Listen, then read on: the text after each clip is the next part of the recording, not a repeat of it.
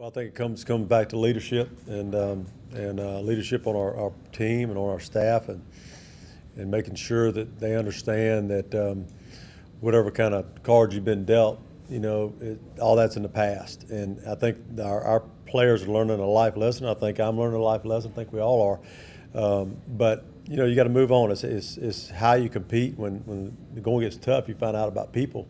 And I think one thing I found out about this team and our staff is they are competing every minute of every day.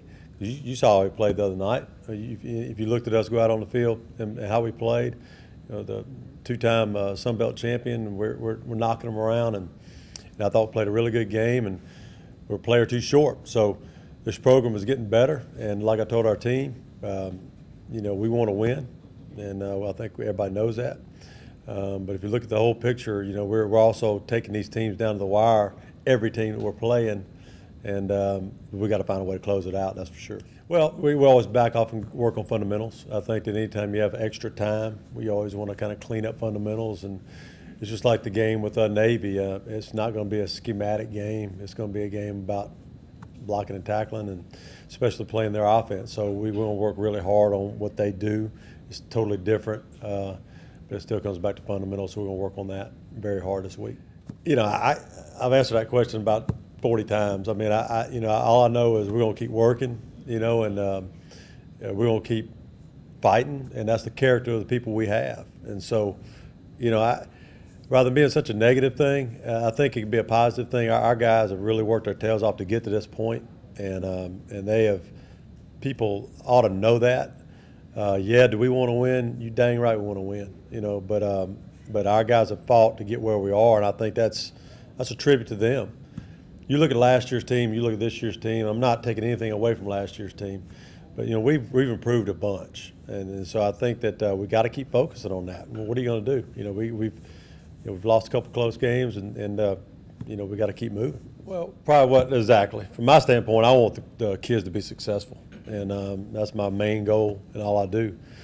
And for us not to, get the wins that we could have gotten, it's kind of like I think going into this season, nobody's really expecting us to win too many games, and then now we got to the season, we were so close on so many, it's what it could have been, and so yeah, that hurts because we want our players to, quote, be successful. But I told them in the meeting room yesterday that they've been successful to me because of how they've reacted to this whole thing. They could have given up a long time ago and let the previous game take away from that, and that's what's great about this football team. It's hard, but that's where leadership comes in. I mean, we all can do things when everything's going great and the ball bounces our way.